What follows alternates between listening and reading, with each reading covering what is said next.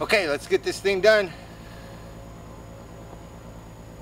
Starting off where we left off.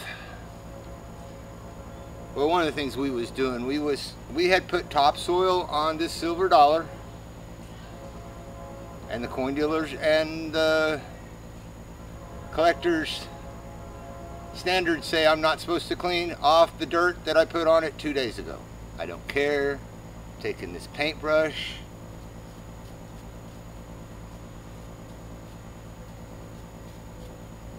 put it on this book.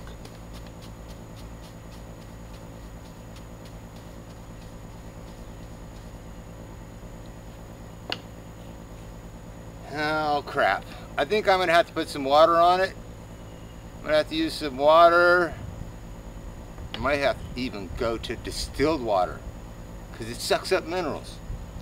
Anyway, back to the book. We are reviewing the book, the Comprehensive Catalog Encyclopedia of Morgan and Peace Silver Dollars. We're interested in cleaning the coin. Has a whole section on cleaning. I'm not going to read it, but I am going to read something. Okay? Because I want people to know what this is. This section is called toning. And I don't have my glasses. The desirability of tone. Crap, there's a train.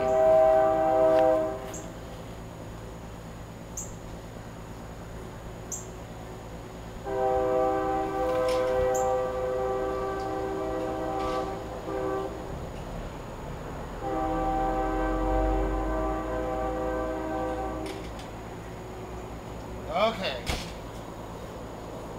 I got the message from above. Message from above. Trying to read without your glasses on is kind of like a train wreck.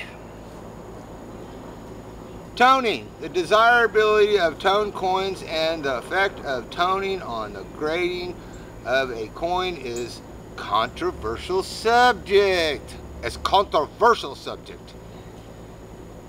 Many collectors and dealers find toned coins, particularly in the uncirculated grades, an enhancement to the coin's appearance. The blue, green, and brown tones can add a very artistic effect to the silver coins.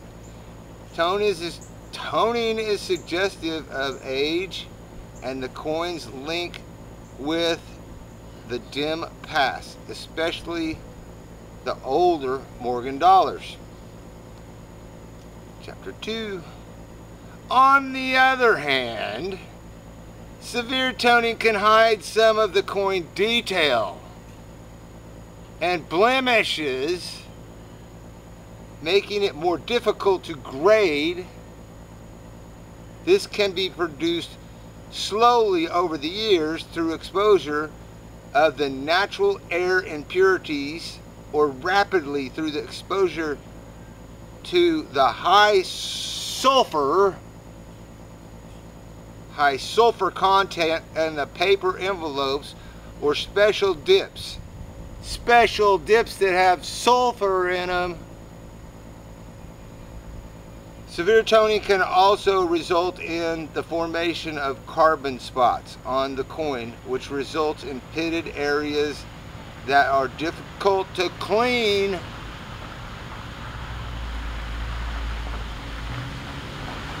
We got an Amazon warehouse now, like 2 miles from here. Makes it difficult to clean and lower the grade. Dipping coins lowers the grade of a coin. The buyer should beware of heavily toned coins and try to look through the toning to determine the true condition of the coin before purchasing. Then the next paragraph is polished coins, whiz coins. It goes on to talk about what whizzing is. I think the important thing that we need to note here is that dipping coins in sulfuric acid is bad for them. And toning is oxidation. That means it's the sulfuric acid and the silver are meeting, combining into one substance and sitting on the coin, sitting inside the scratches, so you can't see the scratches. So if the coin has toning on it, you don't know if the scratches are full of toning or if there's no scratches.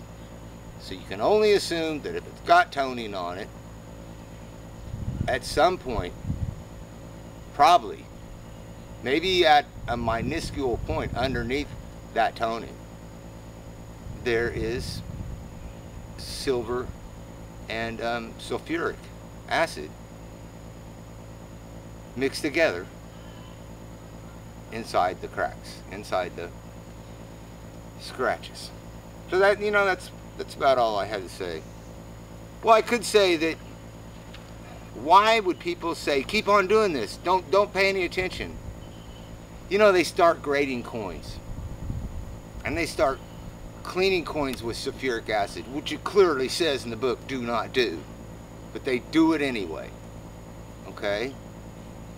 I think if you look around, you'll find a lot of people that dipped a coin, sent it in, got it graded, and a year later, it had toning on it.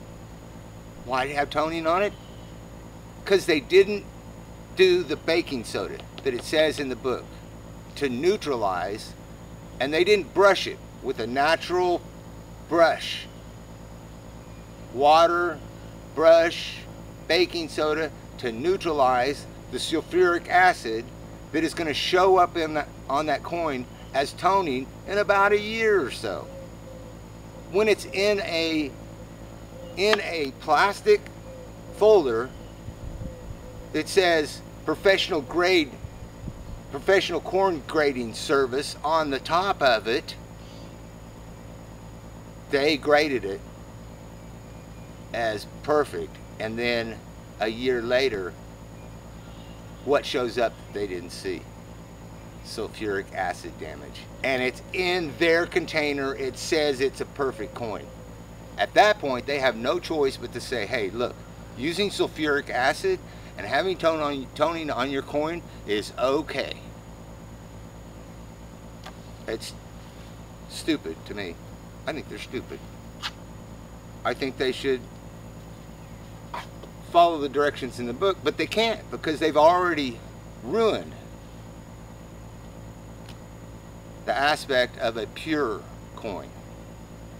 A pure silver coin with no sulfur on the outside of it.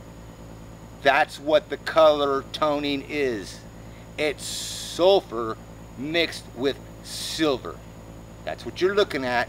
You're saying, oh boy, isn't that some really good sulfur silver? Are you kidding me?